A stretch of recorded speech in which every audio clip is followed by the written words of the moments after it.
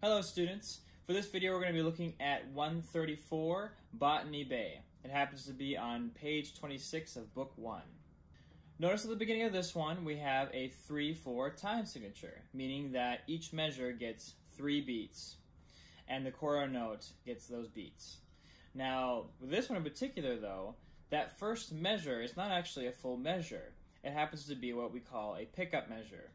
So the 2/8 notes leading to the first full measure, meaning the first measure with 3 full beats, is actually beat 3 of the last measure. So if you look at the last measure of Botany Bay, you'll notice that there's a tie to a half note, which is only 2 beats.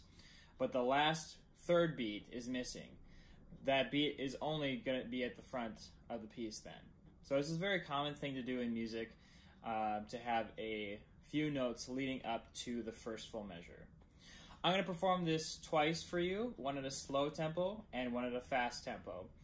Please play along with me. If you want to watch the video first and then restart it, that's totally fine. But play along with me and I'll have a metronome going at the same time.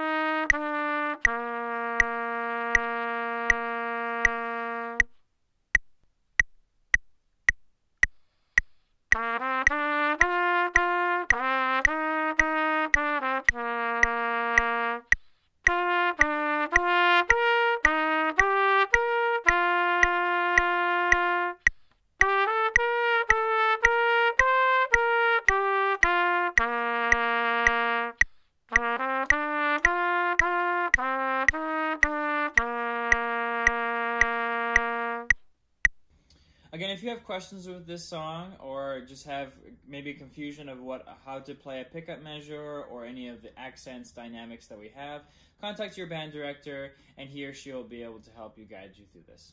Thanks.